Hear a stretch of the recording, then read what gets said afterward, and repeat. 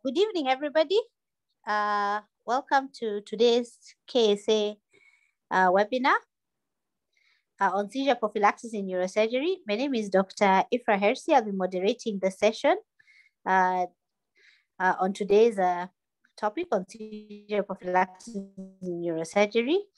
First and foremost, we'd like to appreciate KSA webinar organizing team and all the participants who are attending the webinar. Whether from Kenya or from out of Kenya, around Africa, we have different anesthesiologists also attending. So we highly appreciate you attending our webinars, and let's all learn from each other. We kindly request that you have any questions for Dr. Njogu throughout the presentation. Just write it on the chat box, and from there we shall answer all the questions after his presentation. In case you want to ask a question, I tell you to use the anime of where you can raise your hand, and then from there we can be able to pick on the person, and we can unmute you, and then you're able to ask your question to Dr. Njogu. So you may not be able to unmute yourself, but once you raise your hand, we'll be able to unmute you and you'll be able to talk. So either you can drop the question on the chat box, we can see it and we'll ask the questions, or if you want to ask the question yourself, just raise your hand and then we shall choose you from there. Okay. Dr. Njogu is a neuro anesthesiologist who has been working at the Kenyatta National Hospital, which is the main referral hospital in Nairobi, Kenya, for those who are not in Kenya. And he has also been supervising and mentoring residents in anesthesiology who are from the University of Nairobi, and sharing quite a lot of knowledge that he has in the neuro theaters. These students rotate at Kenyatta Hospital with Dr. Njogu when they do a neuro rotation, and in also other rotations. And he has supervised a lot of them in their theses, we can say that. So thank you, Dr. Njogu, for that. He also is a part-time lecturer at Aga Khan University Hospital, where he also mentors residents in anesthesiology. So I shall be inviting him to start us off. Let's give Dr. Njogu a minute or two so he can be able to start us off. Remember that you can always get the recordings of our CMEs on Facebook, on YouTube, on the website. They're usually uploaded by the next day or in the course of the week. So you can always get that from there. So let's wait on Dr. Njogu. I hope I'm clear enough for all of you. And Dr. Njogu can start us off once he's ready. Welcome to this webinar. My name is Dr. Njogu, as I have been introduced by Dr. Hersi. Thanks for the kind words. Now, today, we'll be discussing the seizure prophylaxis in neurosurgery. I want to state it clearly that I am not a neurologist. Neither am I a neurosurgeon. I'm just a gasman who has some interest in patients who have neurosurgical issues. So let's first look at terms which sometimes, as simple as they may look a little, sometimes get confusing when discussing this issue, and why I chose the term seizures and not epilepsy. Now, seizure is a clinical manifestation of an abnormal and excessive excitation coupled with synchronization of a large group of cortical neurons. So that is what we see is the manifestation of the excitation and the synchronization of the excitation.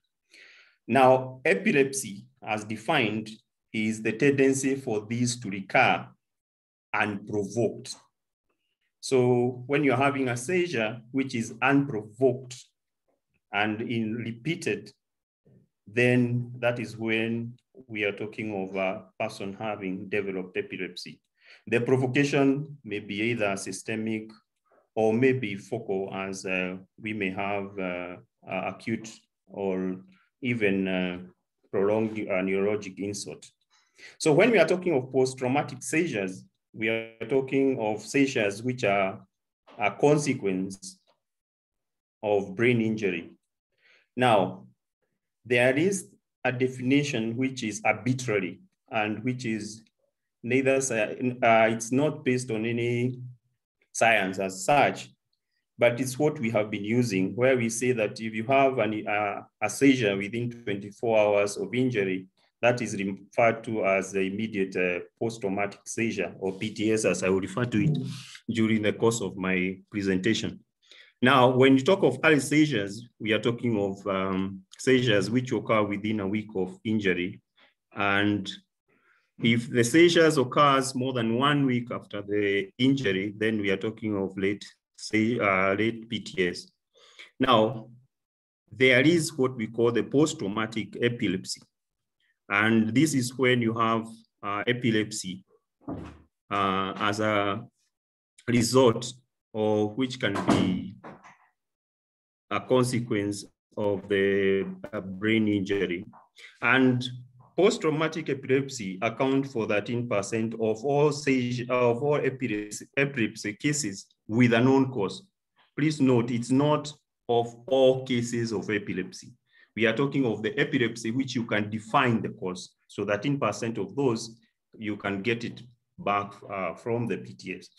Now, what is the process through which we get these seizures, or what some characters may refer to as Epidemiology? Now, there are two things that must be in place. There must be neuronal hyperexcitation state coupled with hyperexcitable networks. And the hyperexcitable networks are important because, as you remember during the definition, I said that there must be synchronization. So for there to be synchronization of these depolarizations, then there must be the network which is connecting the different regions. Now, hyperexcitation may be as a consequence of a number of things. One is an increase of excitatory neurotransmitters. Often when we are talking of neurotoxicity, I think we have discussed quite a lot about the release of glutamate, particularly, is a main culprit when you come to excitotoxicity. So there may be an increase in release. But another reason where you may have an increase in excitotoxic neurotransmitters may be delayed metabolism by the glial cells, because there is an uptake of the glutamate by the glial cells. But if, particularly in injury state, there may be delayed metabolism, okay?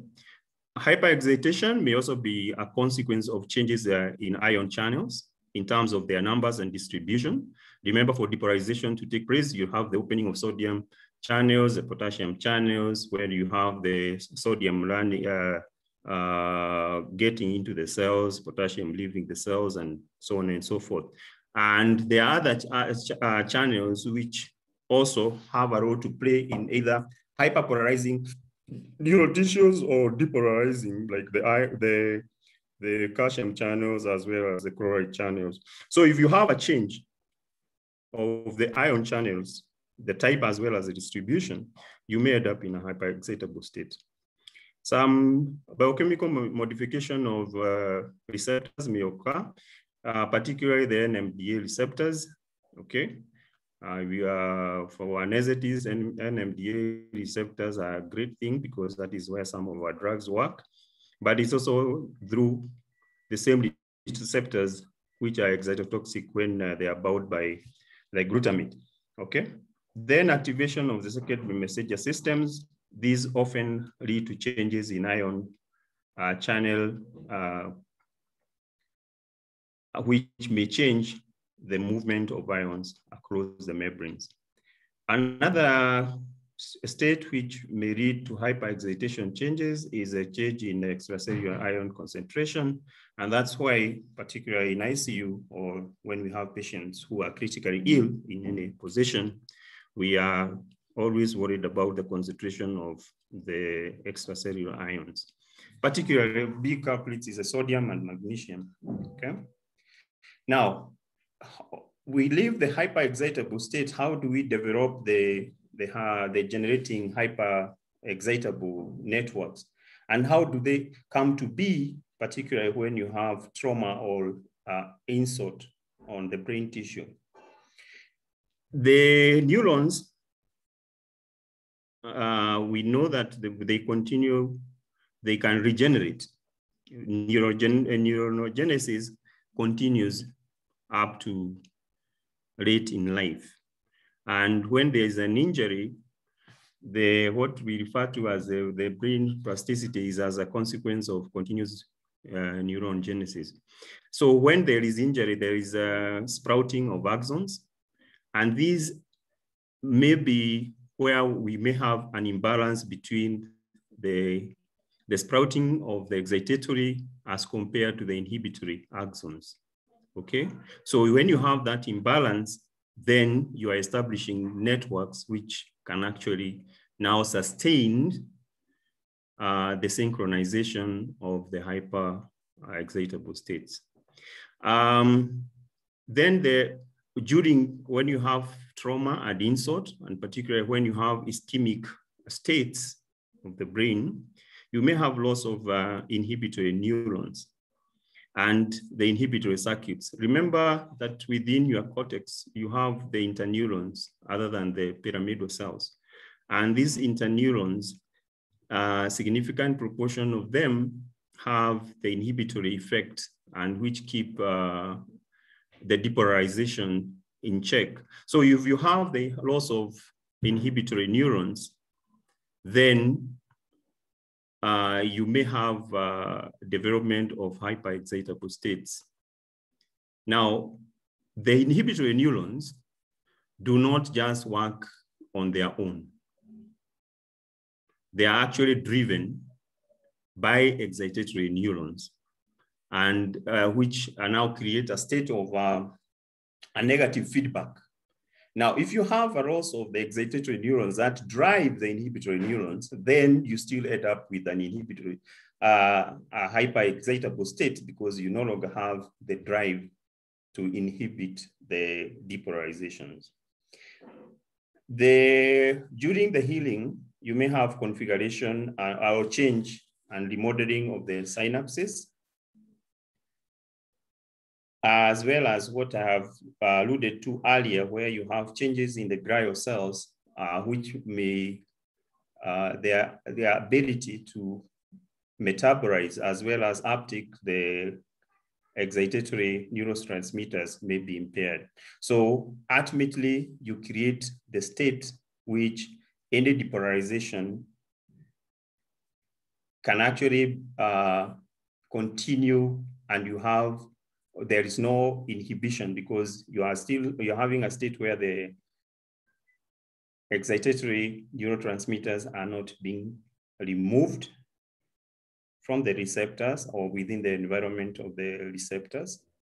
You have changes in the synapses, which means if the release of the neurotransmitters may be disinhibited, or you have the ultimate loss of the inhibitory circuits, and you create now the circuits which are hyperpolarizing.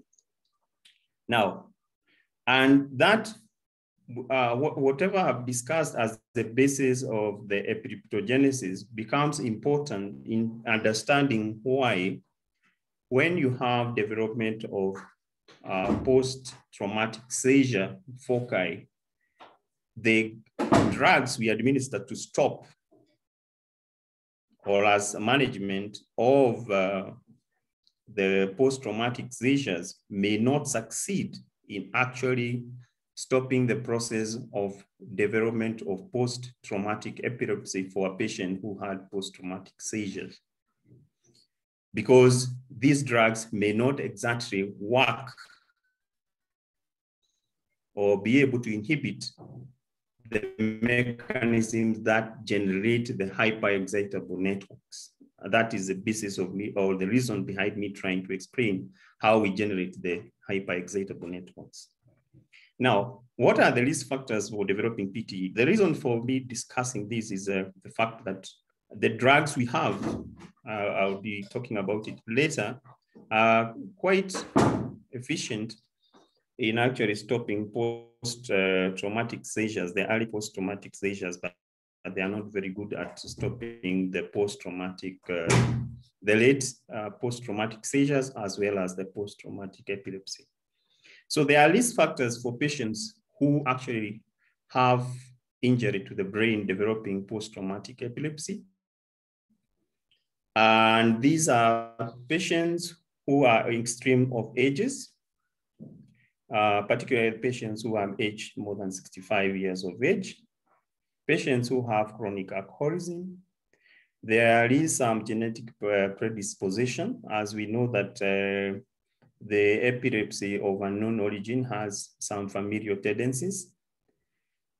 Then there are those which are injury related, and this is important because you need to know which patients you need to categorize as high risk, and therefore whether you need to give them the anti-epileptic drugs. Patients who have severe trauma as defined by the Glasgow Coma Scale, patients with penetrating head injuries, patients with intracranial hematomas,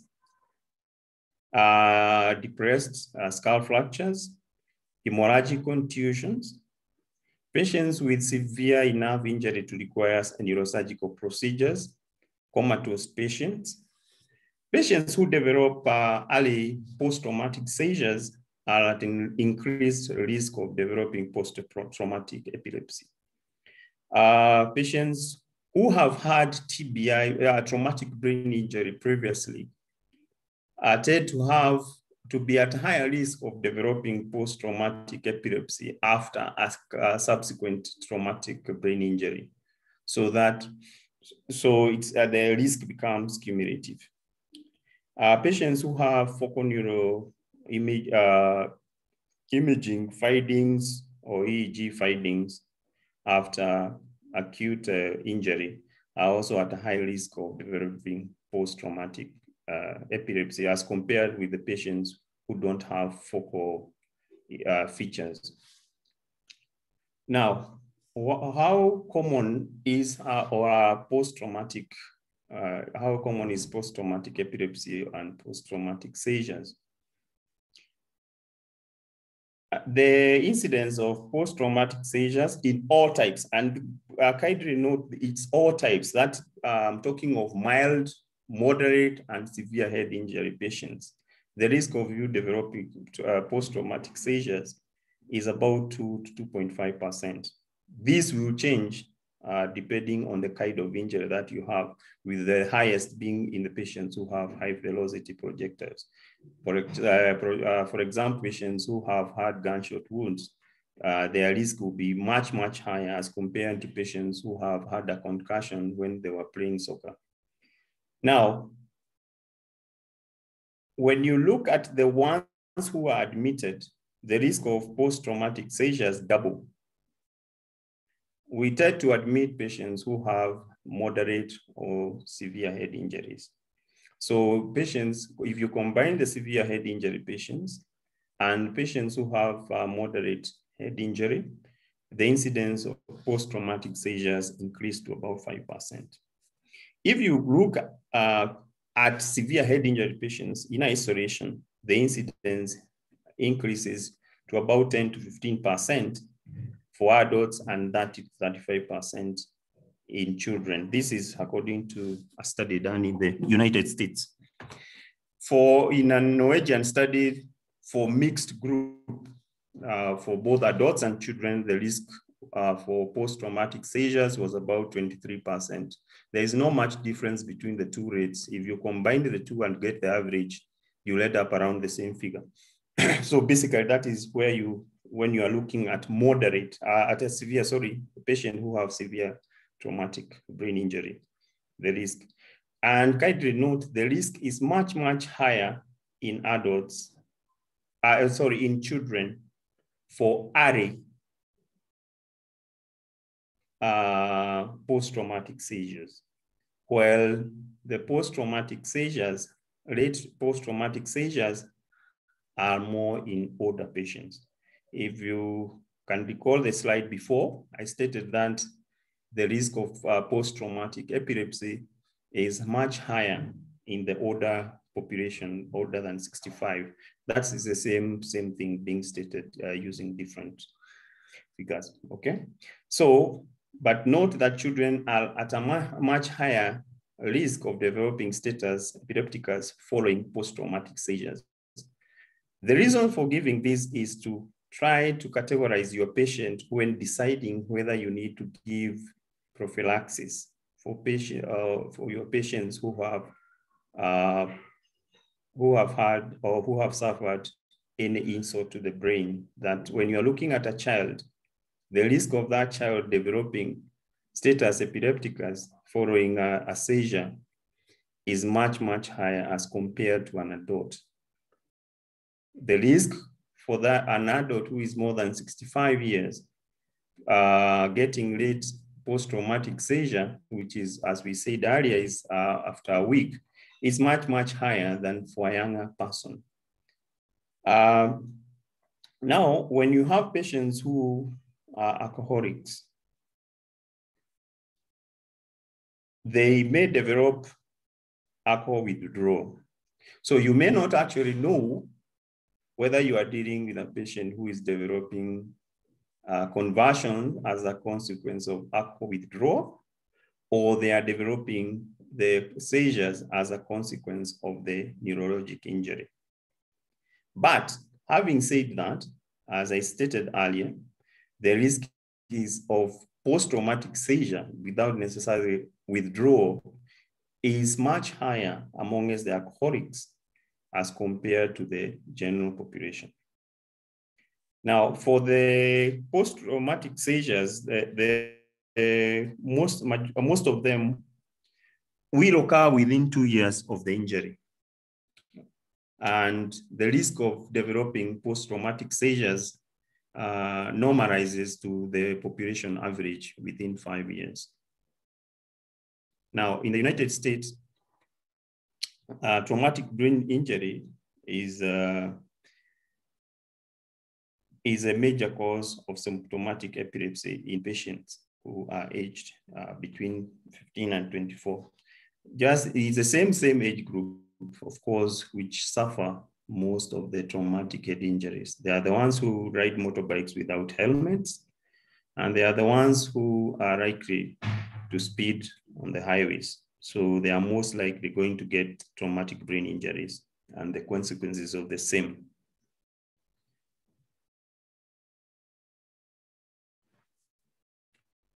Now, how do we, or how is our situation in our republic? Definitely, we don't have any data on post-traumatic seizures or post-traumatic epilepsy, but probably we can try to dig our figures from what is published. There was a paper published in Lancet Neurology, which looked at the active epilepsy prevalence in our country, and it came up with a figure of about 4.5 per thousand in the population. Now, when they looked at that, they looked at the associated factors, the main factors contributing to this active epilepsy. For those they could identify was previous head injury, perinatal events, as well as family history of the same. So basically, we are, despite the fact that we don't have figures for post-traumatic seizures and post-traumatic epilepsy in our setting, head injury was found to be a major contributor, although it was not quantified amongst patients who had active epilepsy. If we look at our hospital, the Kenyatta National Hospital, which is our main referral hospital, in an audit done over a period of about 4 months, it was observed that 11% of all admissions were a consequence of head injury. Now, there is a caveat here. Head injury is a very vague term. It is all inclusive. All those patients who have a cut on the forehead, which may be deep enough to warrant admission are classified as head injuries. But when we are talking of post-traumatic seizures, we are talking of patients who have brain injury, who have traumatic brain injury. So the figures of traumatic brain injuries are not very clear. So as much as the figure of 11% was derived from that audit, it is not clear whether those patients were admitted because they had brain injury or they were just part of, the brain injury patient were just part of the 11%. So now, going back to that slide, we can, if you look at the risk factors of post-traumatic seizures, we have identified that alcohol is one of the factors or risk factors of developing post-traumatic seizures and even post-traumatic epilepsy. A good significant proportion of the patients who we admit in Kenyatta National Hospital have often have taken a good dose of alcohol, and probably their injury are a consequence of drunk driving. So just you can try to fit in the profile of the patient you receive or you see and try to classify them according to the risks that I have raised in the previous slide. Now, how do these patients present? Post-traumatic seizures are usually focal or secondarily generalized tonic-clonic. So they are not primarily generalized tonic-clonic. Remember, we said one of the risk factors is a focal neurological injury. So basically, they will usually start at the foci and either remain as focal seizure or become a become secondary generalized tonic-clonic. And majority of the early post-traumatic seizures are partial seizures. And this is very important, particularly for those people who deal with children, because we need to be careful. And because as we said, the early post-traumatic seizures are much more common among the children, and they will be partial. So we need to be observant, particularly for those children who may either be in artificial or they are in coma because of their injury. Most of the late post-traumatic seizures and post-traumatic epilepsy, they also are partial onset with or without secondary generalization. Now, the presentation of the post-traumatic epilepsy. Now, remember, this is post-traumatic epilepsy. We are talking of unprovoked recurrent seizures. Their presentation depends on the location of the injury. Those patients who suffer injuries in the motor area will tend to develop post-traumatic epilepsy much earlier as compared to patients who develop, who have injuries in other regions like the temporal as compared to frontal. So yeah, that's something also you need to bear in mind when you're assessing patients. Now, if you get a patient who just has a mild traumatic brain injury, who develops early post-traumatic seizure, they are commonly associated with intracranial bleed. And this, particularly for those people who are, like most of us, practice in some resource poor setting, and we often debate on the economics of doing some of these imaging, like CT scans. If you have a patient who just came, had mild seizure, had a concussion, and this patient is now awake, and you are even thinking of sending the patient home.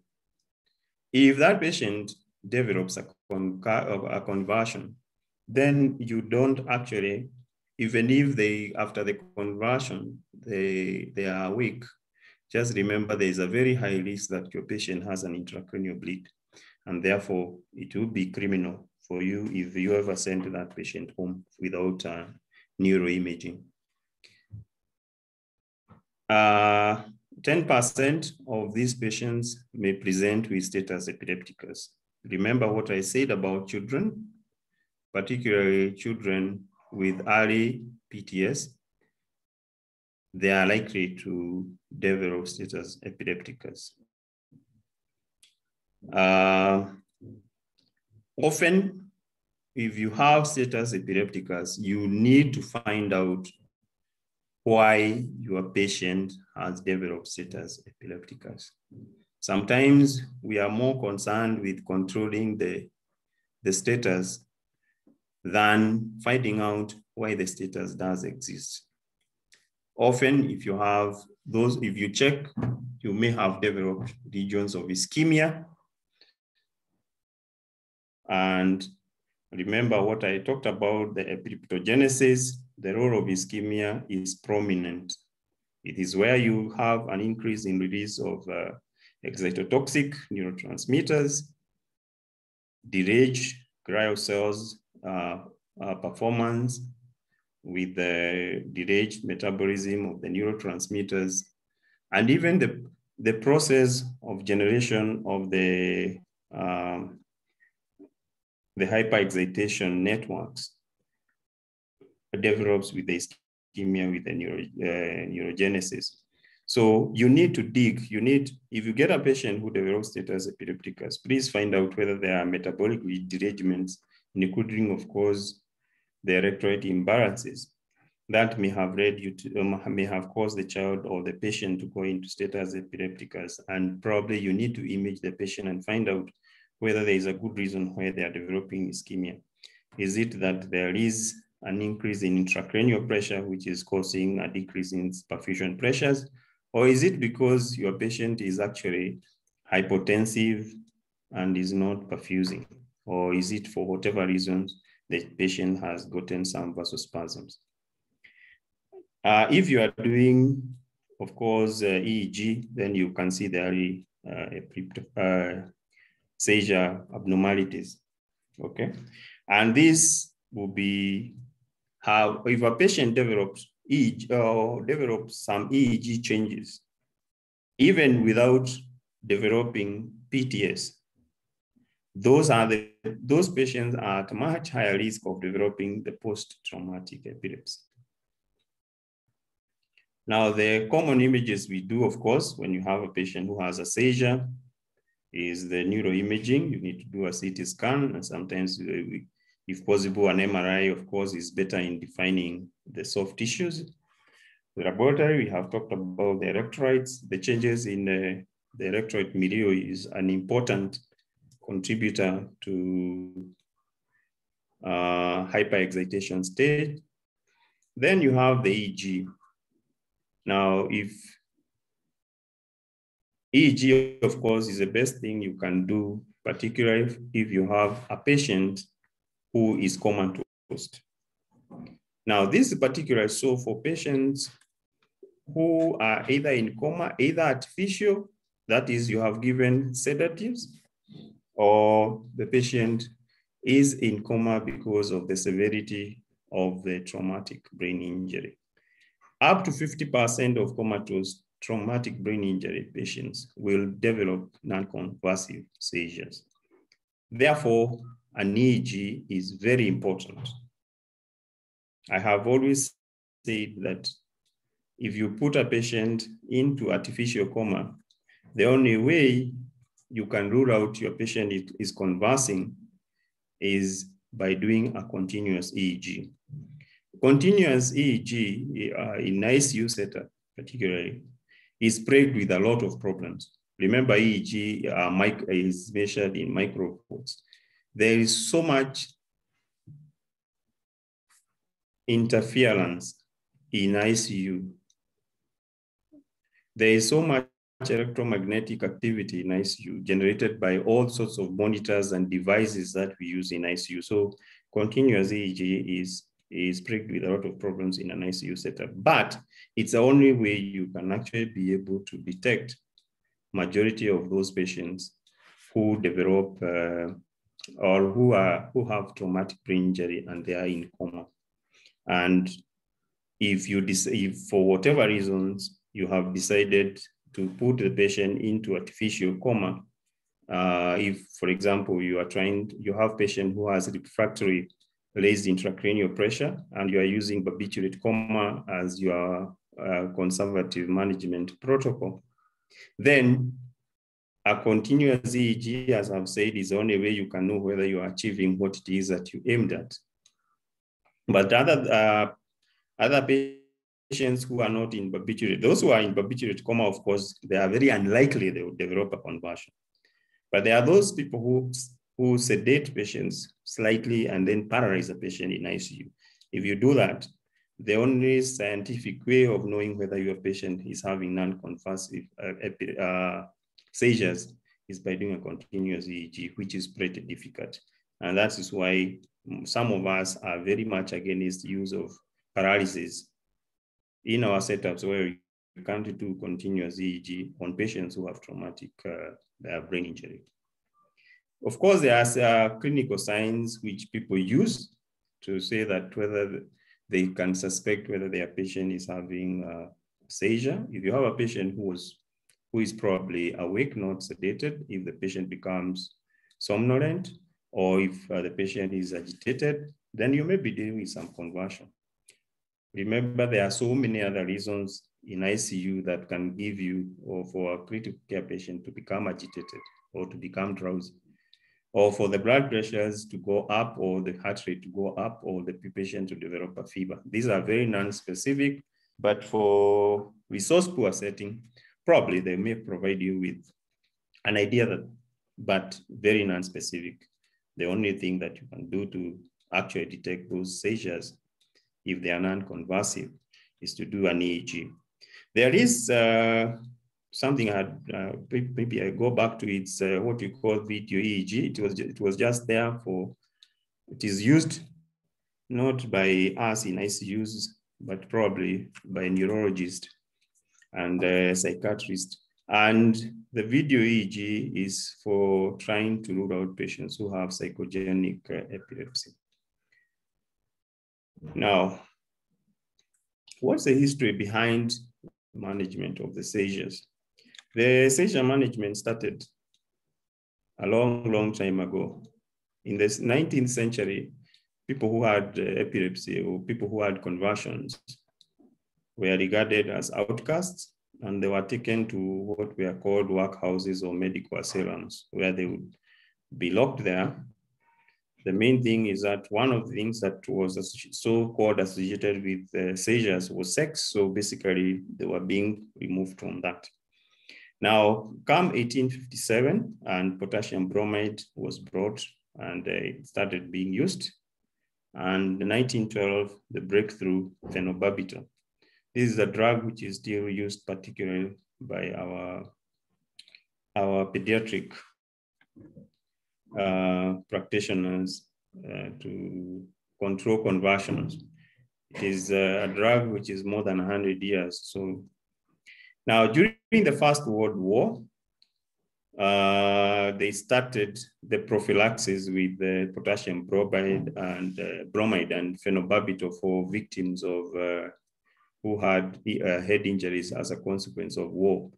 Remember, we said patients who have penetrating head injuries are at a much higher risk of developing post-traumatic seizures as well as post-traumatic epilepsy. And because of that, that is when actually the issue of prophylaxis was popularized by the First World War. A lot of things, as much as we do not like to acknowledge, a lot of good has come out of the war. Of course, and a lot of bad because people died, but at least they started. Now, the 2-year prophylaxis, remember what I said about the occurrence of the first seizure after traumatic injury.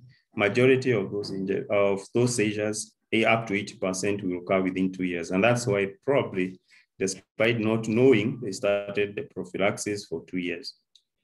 Now, during the Korean and the Vietnamese wars, that this is now, we are coming up to the 70s, We have the introduction of the phenytoin, the drug that most of us are still using. And they started the prophylaxis. And it's during this time that the issue of early and late post-traumatic seizures came to be. And people started questioning the duration of prophylaxis. How long are you going to give this prophylaxis for these patients? Now, in the 80s, we have had, there was introduction of carbamazepine and sodium valproate, or Epidemiology, as part of the prophylaxis. So, and recently we have many other drugs which have come to be. The Keplers and the rest, and the Micto of this world have come to be in the thousands. Now, the question you need to ask yourself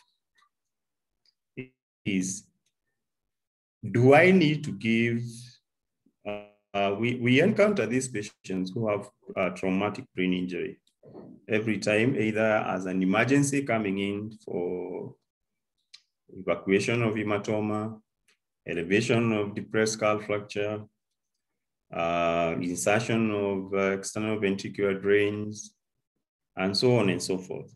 And of course, most of us anesthesiologists in this part of the world are also the ICU practitioners. So we are the ones who still manage those patients who have severe traumatic brain injury in ICU. And we need to ask ourselves, do we need to give prophylaxis? And how can we answer this question? The first thing is that, is a seizure harmful? I know that probably somebody may wonder whether I'm mad or not. Why am I? Seizure looks like it's a very bad thing which should be controlled. So we normally give medicine to control it. But it's always very important when we are delivering any treatment that we assess the benefits of any treatment that we give vis-a-vis the harm that that treatment may cause.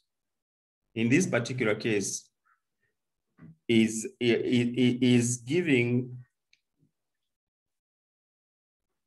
are the drugs totally safe, or does the benefit of giving them outweigh the risk of giving them? That's one.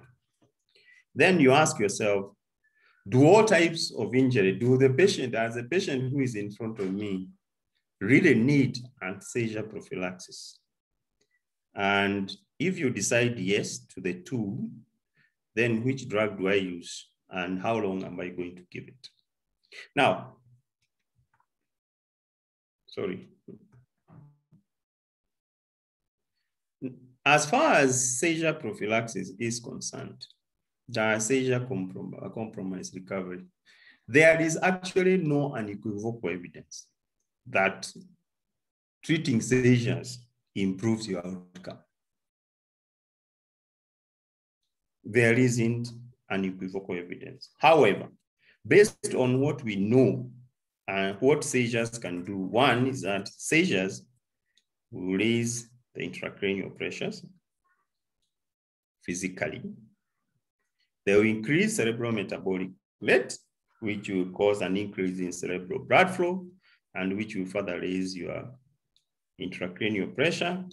And God forbid, if you already had critically elevated intracranial pressure and you increase it further, you may end up coning, you'll further compromise perfusion, and you increase the lesion of ischemia. And as we have said, the lesion of ischemia, the ischemia itself promotes the development of those epileptogenic networks. So basically, that seizure as it is, probably as much as we don't have unequivocal evidence that it's harmful or affects outcomes, then probably from basic science, it would be prudent for your patient not to have seizures, particularly that critically ill patient who may have a critically elevated intracranial pressure with reduced cerebral perfusion. Now, there is definite evidence that generalized status epilepticus is associated with worse outcome. Now, this is the true story of the chicken and its hen. A chicken with its eggs, who was there first? Is it the seizure, the generalized status epilepticus, which causes the worst outcome, or this patient, actually the injury was so severe that they ended up with status epilepticus? But going back and particularly looking at the category of patients who have said that they are at a higher risk of status epilepticus, they from post-traumatic seizure, particularly children, you may want to actually look critically at a child before you deny that child anti-epileptic medication as prophylaxis. Because if we know, because this is there in literature, that the generalized status epilepticus in patients who have suffered traumatic brain injury have worse outcome than those who don't, then probably you'd like to prevent or do something to prevent development of generalized status epilepticus. Now, remember also I said that patients who are in coma, whether artificial or because of their neurologic injury, up to 50% of them will develop non-convulsive seizures. Then probably you need to think about that group of patients, despite the fact that I have said there's no unequivocal evidence for isolated seizures other than for status epilepticus. These are the kind of injuries that we encounter on a daily basis. Probably I just wanted to look at that. So you want to categorize the risk. This is a table I obtained from a review of anti-seizure prophylaxis. I'll give you the reference at the end from the Journal of Neurosurgical Anesthesia. It's the latest review, systematic review they had. And for traumatic brain injury, the incidence of early onset seizures is between 3 and 21. Remember what we had given those figures earlier. So is there evidence for seizure prophylaxis? No. But remember what I have just said. This is the rate of 3 to 21 is for general traumatic brain injury patient. This includes those patients who get concussion when they are playing rugby. To that patient who arrives in Kenyatta with the Glasgow Coma scale of 5 after he has been bashed by thugs, and you can't tell which was the brain and which is the blood in that head. So basically, those two are very different patients. Their risk of getting conversions or the seizure, post-traumatic seizures is very different. So as much as this was a systematic review where they aggregated all the patients in a single group, you may need to analyze your single patient as an individual and individualize that prophylaxis as much as we are saying there's no evidence for the general statement of saying you need to give prophylaxis. Now, patients who have, if you are doing craniotomy for probably a meningioma, the risk is much, much higher. And you'll find probably majority of these patients, by the time you are encountering them as an anesthetist, they are already on 1 or 2 anticonvulsants. Patients who undergo craniotomy for non-trauma reasons, there was no data available. Subarachnoid hemorrhage. Now, these are patients who are at differential risk of 1.3 to 11%. There is an argument that the release of ion from or on the brain surface actually contributes to seizure development.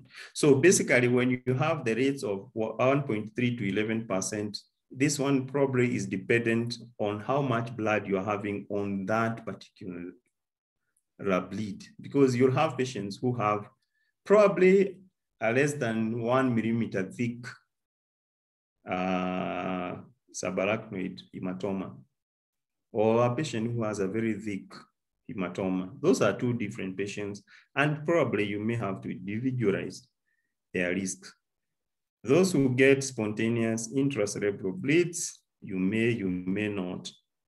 Patient with ischemia, their risk is much higher. Remember, we have said ischemia and development of the networks for seizure development. Now, you go back to your patient who may be having traumatic brain injury. A significant proportion of them, if they have severe traumatic brain injury, may have region of ischemia because of compromised perfusion due to probably raised intracranial pressure. So you, as much as we are saying there is no evidence, then the ischemia makes it important for you probably to consider giving prophylaxis to these patients. I will not look into the rest because these are, as I said at the beginning, these are mainly for the neurologist. Now, what have the societies said about the prophylaxis? The American Academy of Neurology says that adult patients with severe TBI, the phenytoin was the drug that was looked at that particular point in time. And they said it decreases the risk of early post-traumatic seizures. So that one is not in doubt whether you can decrease the risk of early post-traumatic seizures. However, this does not decrease the risk of you developing late PTS or PTE. If a patient develops post-traumatic epilepsy, they need long-term treatment with anti-epileptic drugs. I think this has been known for a while. So I'm probably just preaching the gospel, which has been sung by many others. The Cochrane review found, which was done in 2001, found more or less the same story, that there is no evidence of use of anti-epileptic drugs reducing late PTS, that is post-traumatic seizures, or PTE, or affecting death or neurologic disability. And that is why I was saying we don't have, according to that Cochrane review, there is no data to say that preventing the seizures or not preventing them will affect the outcome. But as I've alluded to, that may not be entirely true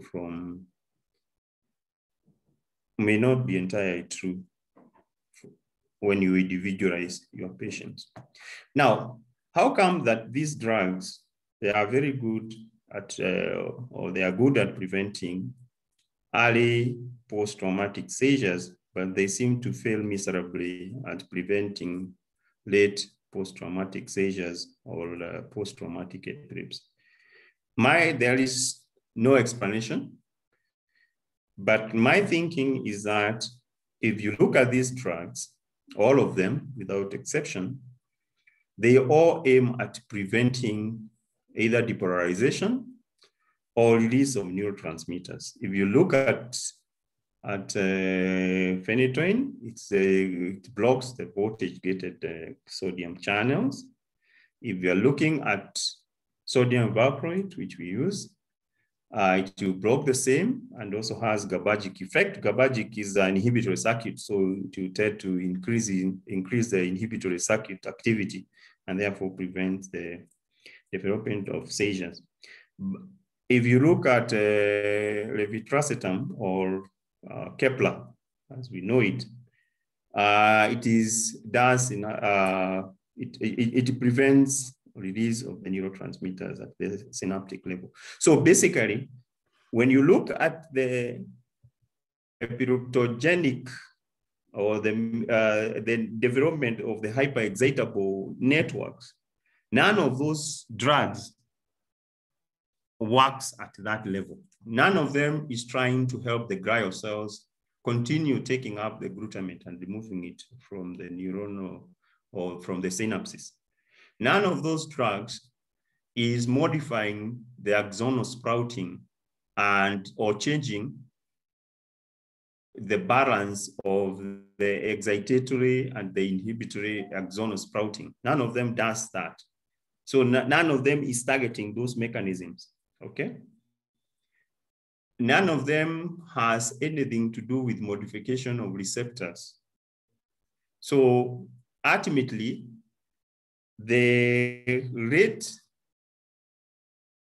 post-traumatic seizures are a consequence mainly of these sustained hyperexcitable networks which have developed over time. Remember, the early is because you have this hyperexcitable state with increased excitotoxic neurotransmitters, but to maintain that or to get to the state where you have later seizures, you may control the earlier seizures by just controlling the membrane polarity and the ability of excitation to cause depolarization.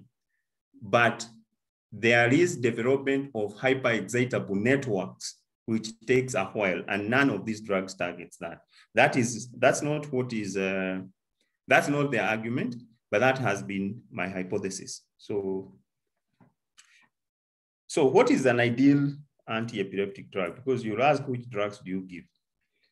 Just like when we entered anesthesia course, we were told the properties of an ideal anesthetic. So the properties of an ideal AED or anti-epileptic drugs is that it should be broad spectrum and should be able to take care of seizures of all types, whether they are partial or they are generalized. Should have a good safety profile. It should have desirable kinetics. So a good drug, one should take it once a day. Should not have active metabolites. Should have no limited or no drug interactions. Idiosyncratic effects should not be there. And should, of course, be available in different formulations, intravenous and oral formulations, so that if the patient is not taking orally, you can give it parenterally. And then when the patient is able to take it orally or is in that state, you can move away from the intravenous. Now, we have many drugs. Now, a caveat to the drug which has been tried to be described as closest to the ideal anti-epileptic drug is levetiracetam, the Kepler. Now, there is a review. The review I quoted about from the Journal of Neurosurgical Anesthesia or Anesthesiology, tends to promote, it's a review, yes, it's not a drug pamphlet. It's a systematic review, which it's the latest review, I think it was done in 2019. But from that review, which tends to promote Kepler or levetiracetam to being the closest to an ideal AED, is that 5 of the papers which were included in that review were drug sponsored. Sometimes, as much as we are looking at reviews and meta-analysis as the highest and the best forms of evidence, we need to think twice before we quote them. So you need to read that paper knowing that 5 of the papers which are quoted in that paper were drug sponsored, and they were sponsored by the manufacturer of Kepler. So yes, levetiracetam is good drug for both the partial as well as general seizures. It has a relatively good safety profile. I'm going to look at the safety profile of anti-epileptic drugs. And the main actually selling point of this drug is usually its kinetics. That one, the bioavailability of both oral and intravenous is 100%, or so they say. It's the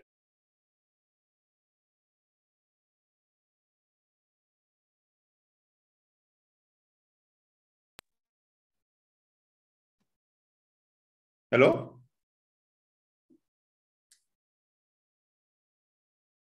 Hello?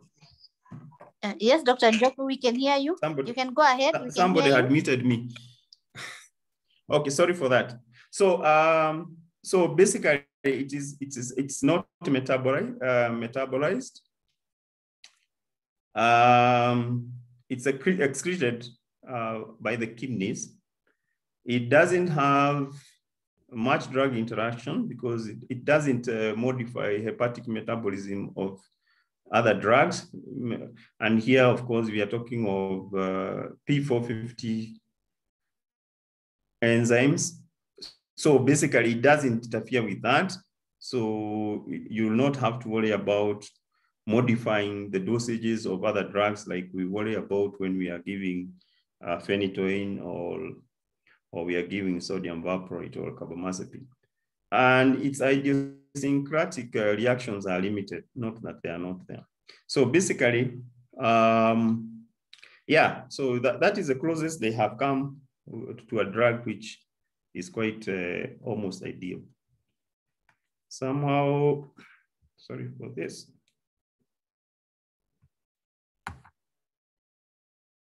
Sorry. So you need to have an idea of some of the side effects of the drugs that we commonly use. The commonest drug in our setup is phenytoin. And the main problem with phenytoin, it's a good anticonvulsant, and it has a broad activity. But the neurocognitive effects of phenytoin and the neurocognitive impairment, which actually lasts for a prolonged period of time, is what has been the main problem with a lot of these drugs. This is both for phenytoin and even for sodium valproate. Maybe phenytoin much more than sodium valproate in terms of its effects on the cognitive compromise. And that is why if you are going to give a patient phenytoin as your drug of choice to prevent seizures, then you really need to justify its use, because remember, this is a neurosurgical patient. This is a patient who you are managing so that you can improve their neurological state. Now, if you, on top of that, give them drugs which is going to impair your neurological state, then there's something wrong somewhere, because it's like you're actually compromising or compromising your care. And a lot of people are now shying away from use of the same drug. The other issue of phenytoin, particularly after these patients have left the ICU, is the cutaneous reactions. And particularly so when those patients are undergoing radiotherapy. In our ICU, we have also observed quite a number of patients who develops almost the Stevens-Johnson syndrome in our unit as a consequence of use of phenytoin. The hepatic derangement is there, and interference with metabolism of other drugs. This slide is very busy. That's why I just don't want to go through it step by step. You can look at it later. But those are the main issues that we have, particularly with the use of phenytoin. That cuts also on use of sodium valproate. It may be milder, but the effects are more or less the same when it comes to neurocognitive dysfunction, reduction of cytochrome P450, and all neurocutaneous or cutaneous syndromes. Levetiracetam has less or markedly less neurocognitive effects, and that is why it is seen as a better drug. Okay. It also has some cutaneous effect, but not as severe as phenytoin. So probably it is something to consider. However, having said that, whenever you are going to give a drug, yes, you have decided you need a drug to take care of the seizures. Yes, these are the options I have. You also have to consider the cost implications. Definitely, levetiracetam in our setup is beyond reach of a lot of patients who are in the public domain. But probably if you are working elsewhere, then it's a drug to consider. And as we move forward, probably something which we need to get people to agree. The powers that be able to buy for us and be able to give our patient. But remember the paper I have said, which reviewed and actually recommended use of levetiracetam.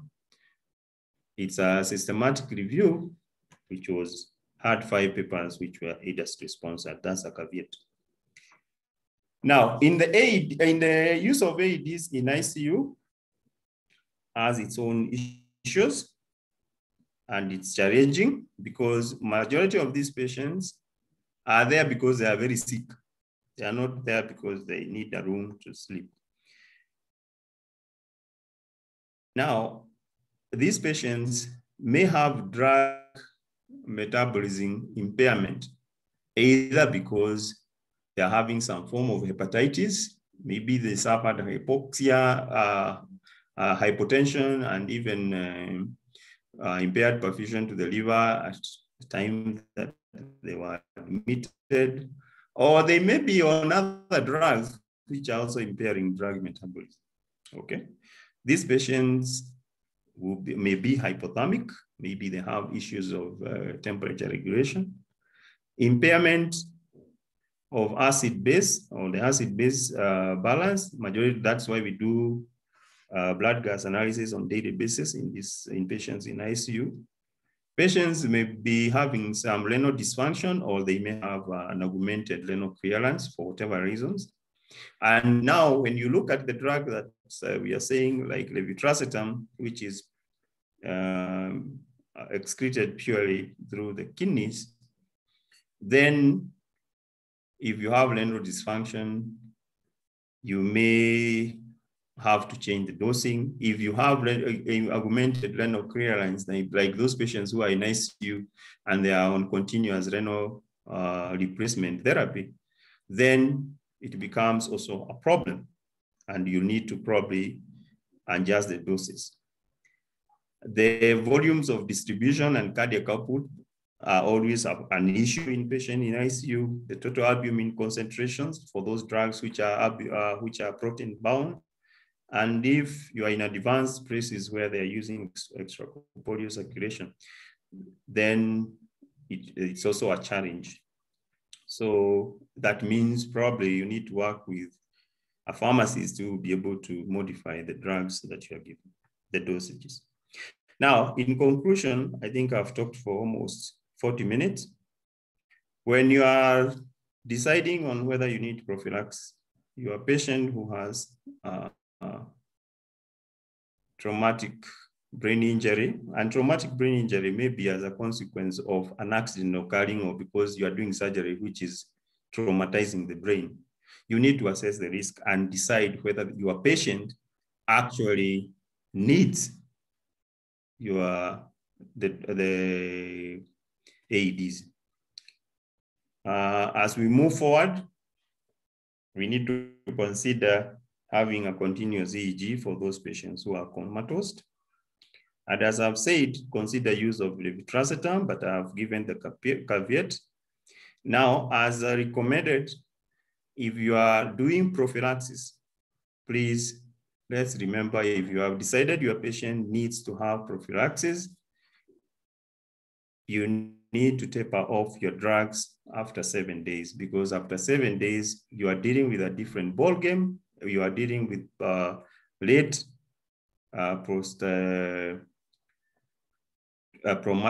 post-traumatic seizures, and prophylaxis has been shown to actually be of no use.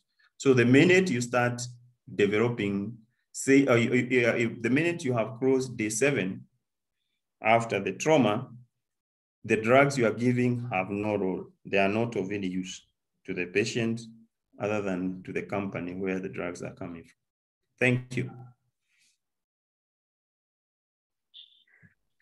Thank you so much, Dr. Njogu, for your presentation, your never-ending fountain of knowledge that you've always shared with everybody. I'd like to welcome people for some questions. I've seen some questions on the chat. As I said, you can send our questions via the chat, or if you want to ask the question, you can raise your hand and we shall unmute you to be able to ask your question. So I'll start off with the first question from Dr. Umani. Thanks, Dr. Njogu, for presentation. Should traumatic brain injury patients be administered seizure prophylaxis in ICU, even if there's no past history of seizure at the time of trauma? That's the first question from Dr. Umani. Now, as I've said, maybe I'll go one by one because my memory still fails me. So if you say you give too many questions, I'll forget. Now, if you are, as I have said, the patient who comes to ICU has no seizure, has traumatic brain injury. Is that the question? Yes. If the patient has traumatic brain injury, then it is advisable for you to assess the risk. If this patient is in coma, for example, we have said 50% of those patients who are in coma, and majority of our patients who come to ICU who with traumatic brain injury is because they are in coma. Then 50% of them will develop non-convulsive seizures. So seizures which we will not see, but which will have physiologic impact. And therefore, it's a patient who is at a very high risk, and therefore I would advise that that patient gets prophylaxis. Yes, if that is a question. Thank you on that, Dr. Njogu. I hope, Dr. Umani, you've gotten your response from that. We shall go to the next question. This is from Dr. Devlak. He says, children prone to fall frequently in their early age and their skull bones are soft to absorb the injury. These children don't have early symptoms. So what type of head trauma to be followed up? So I think he's asking what type of head trauma you would categorize this as. So, as I said, the children who have severe traumatic brain injury, let's be clear. We are talking of the ones who we are seeing who have severe traumatic brain injury, have a higher risk of developing post-traumatic seizures. And they are the same ones who are at a higher risk of developing even status epilepticus at that particular point, or they may go into status. So if you're having a child who has traumatic brain injury, which is severe traumatic brain injury, then those are the children who may need prophylaxis. However, the child who fell and woke up and maybe was taken to the, had probably lost consciousness, had a concussion, lost consciousness, is taken to the hospital, has no focal neurological injury, then there is absolutely, there will be no indication for that child to be given prophylaxis. I hope I've answered the question. Dr. Devlak, I hope Dr. Njogu has answered your question towards the children. There's one other question from Stephen Chebi. Please comment on sedation of such patients for procedures like MRIs. Before Dr. Njogu may speak, we are doing sedation next week on our CME, sedation and on different procedures. So maybe Dr. Njogu can comment a bit about the head injury patients on sedation for procedures like MRI, but you'll get more information next week on sedation. So Dr. Njogu, maybe you can comment something on sedation with head injury for a patient. Now, if you are going to sedate a patient who has head injury, the question I will ask is, what is the neurological status you are starting with? Because if you have a patient who is already obtuded, then the patient actually most likely is intubated.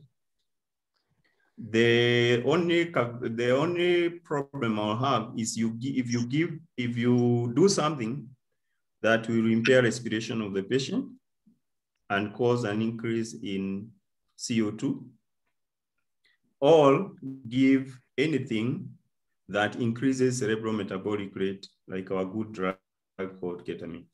So if you are sedating those patients, they are traumatic brain injury patient, whatever you do it, but do not cause the patient to have a rise in ICP, or no, in the CO2, or an increase in cerebral metabolic rate. If you do either of the, if you do neither of the two, then you are doing it right. Okay, thank you for that, Dr. Njogu. I don't see any other questions. Would anyone, there was someone who had raised his hand and then I think brought it down. Is there anyone else who has a question for Dr. Njogu regarding the topic? Gordon, go ahead with your question. I was asking, yes, go ahead. For a patient who has had brain surgery due to a brain tumor, for how long will you give post-operative prophylaxis for anti-epileptic drugs? Okay. Now, patients who have had who undergo craniotomy for brain tumors are actually at a very high risk of developing post-craniotomy seizures, or actually they are already having seizures. Those patients are usually treated like they have, they are actually like they have epilepsy. If they had seizures pre-operatively, then they just continue with anticonvulsants. You'll give it intraoperatively and it will continue post-operatively, and it may be continued for a prolonged period, even up to 2 years, until the neurologist is comfortable with it. So you are not going to, that falls completely out of what I was talking of early and late. These patients are going to be immediately, even pre-op, they are on anticonvulsants, intra-op give you anticonvulsants, post-op continue with anticonvulsants, and they will continue with the neurologist afterwards. They are treated like they have epilepsy. Thank you. Thank you for that. Is there anyone else who has a question for Dr. Njogu? I see some of our colleagues also who had joined in earlier from Hargeisa and from Burundi. Welcome aboard. I hope you really learned a lot from Dr. Njogu. Professor from Republic of Benin, West Africa. Welcome, and I hope you did learn quite a lot from Dr. Njogu. Thank you everybody for attending the CME, those from Kenya, not those out of Kenya. And I hope you all learned quite a lot from Dr. Njogu. He has quite a lot of knowledge, especially on neuro anesthesia and neurology, neurosurgery cases. A few announcements from KSA. Just a quick reminder for everybody is that this is a CPD accredited webinar, and you shall get your CPD points. Those are for the Kenyan doctors. You shall get your CPD points via email. For the nurses, the clinical officers, and the Kenyan doctors. You shall get a certificate sent to you from Shelmith in the course of the week. This is also a recorded webinar, so you can get it on Facebook, YouTube, and also on the KSA website.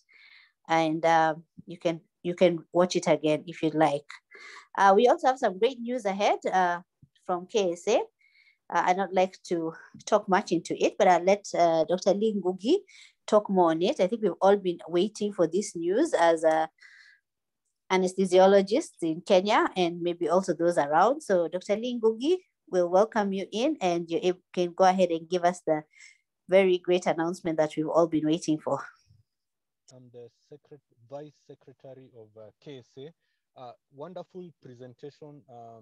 Now, we are having our annual conference coming this August. The dates are 18th to 20th. With the new dispensation, this will be hybrid. It means anyone can join from any corner of the world. And it also means whoever will want to travel to the site, which will be at, it will be, I hope someone said, and it will be at Mombasa, the beautiful hotel called Pride Inn Shanzu. So you're most welcome, both physically and virtually, for this great event that brings together more than 300 participants, members from industry. So feel most welcome. You can get the details of the fees from Shelmith, and soon they'll be put up in the website. And please join in and make it a successful event. Thank you. Thank you so much, Dr. Njogu. I know everyone has been waiting to find out if we're going to have a physical conference. So there you get it. We will have a physical conference, and also it may also be online. It may be 2 in 1. I said thank you everybody for attending our webinar. We shall be having our next webinar next week on sedation, next week on Thursday on sedation. So please join us then also. And thank you again. Dr. Njogu had to step out. He had an emergency. So on his behalf, he was also thanking all those who attended the webinar. Shelmith, back to you. I think we should be able to end the webinar.